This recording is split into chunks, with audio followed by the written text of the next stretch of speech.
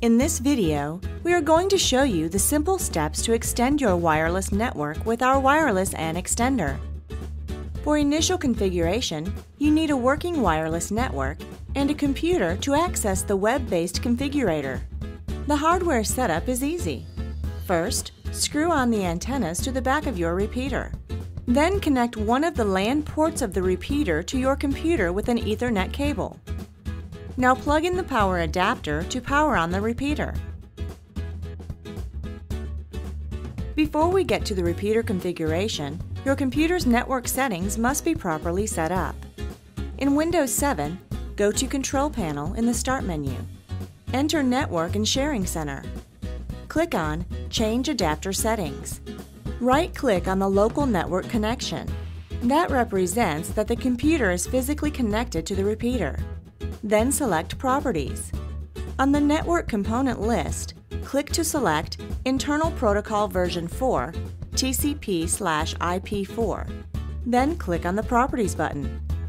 Under the General tab, select Use the following IP address and enter 192.168.10.2 in the IP address field and 255.255.255.0 in the subnet mask field and 192.168.10.1 for the default gateway.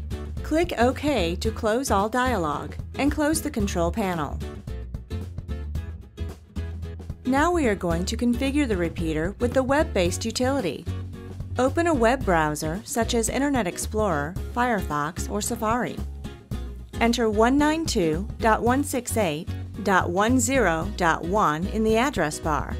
Type the default username and password when you see the login window. The configuration utility will appear in a moment.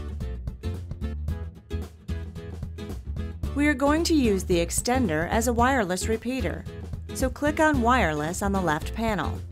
Then set the operation mode to Repeater. Click on Search to look for available networks. Find the network you would like to extend from the list. Then click on Connect next to it. You should have the password of the selected network to enter at the bottom of this page. Click Apply to save the configuration. The extender is now restarting. You can close the browser.